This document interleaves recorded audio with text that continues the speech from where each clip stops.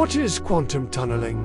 Imagine you throw a ball at a wall, and it goes through without breaking it. Sounds impossible, right?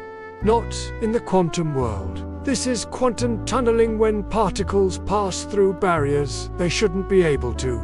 At tiny scales, particles, like electrons, aren't just tiny dots, they act like waves, and waves can stretch out even into places they technically shouldn't go, like through walls. If part of that wave sneaks through a barrier, there's a chance, however small the particle, can pop out the other side.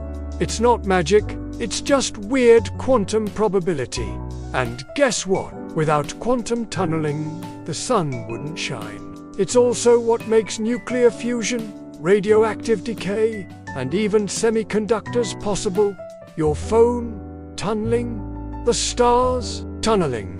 Reality, kind of leaky. In the quantum realm, particles don't always play by classical rules. Sometimes they just tunnel through them. The universe cheats, but only at the quantum level. Subscribe for more weird science.